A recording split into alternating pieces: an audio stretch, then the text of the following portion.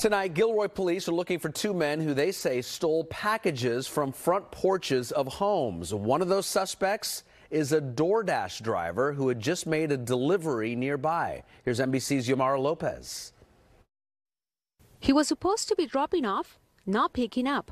But on December 6, Gilroy police say this DoorDash driver helped themselves to a box on a neighbor's porch moments after delivering food nearby. And another incident just days later in the Eagle Ridge area are just a few police are investigating since last week alone.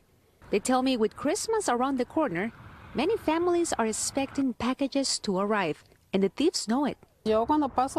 Cecilia says, when I see packages in front of my neighbor's home, I let them know, so they don't have to go through that again.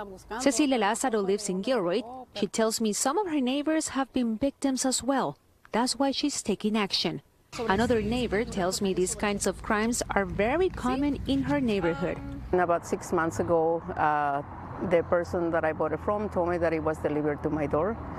I went out and looked, and it wasn't there because I work early hours, so when I come home, there is nobody home, so the package wasn't there. That's why she does things differently now. I usually tell my family, to look after. A package is going to be delivered, if you see it by the door or you happen to be here before me, put it inside. Police didn't have any more details about the suspects, but they want you to call if this has happened to you. Georgina says it's sad people are going out of the way to ruin Christmas. It's either they don't have conscience or they really don't care for other human beings that work really hard for that, or they just basically don't care about holidays. That's cringe.